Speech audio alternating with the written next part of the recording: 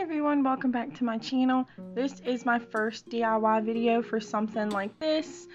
I had a hard time videotaping it. I used Dollar Tree mugs, and then I have the Cricut Smart Vinyl. It's the permanent for my Joy. That only prints like 4x4s, so I used the Cricut Design Space. This was the first design I used. It cost me $1, which was fine, and then I was able to print it off, and I had to weed it, which is a pain in the neck sometimes because white on white is really hard to see, but they turned out so cute. I did 3 different designs.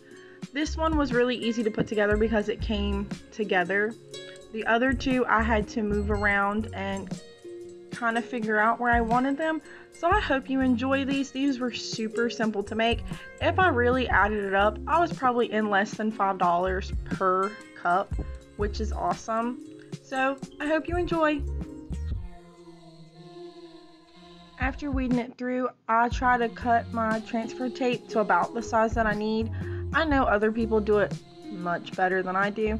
I've actually only used my Cricut maybe 10 times, we'll say. I've made a few things, but nothing like extravagant. So I am still learning, so bear with me as I get better.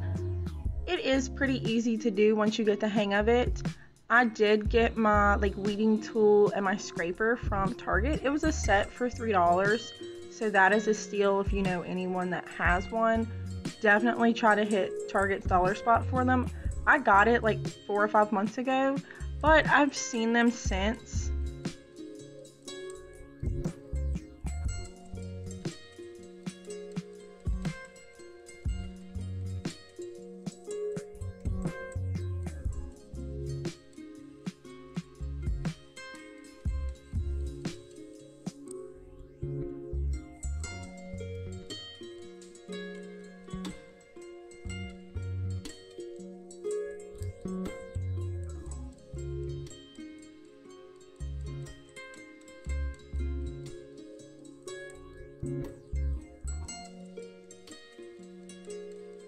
I'm actually using the lint roller to secure the cup down up against this little lap desk.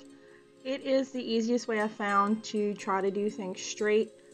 I am left-handed. I don't know if it's for everyone, but I don't do things straight at all. I can't cut a straight line.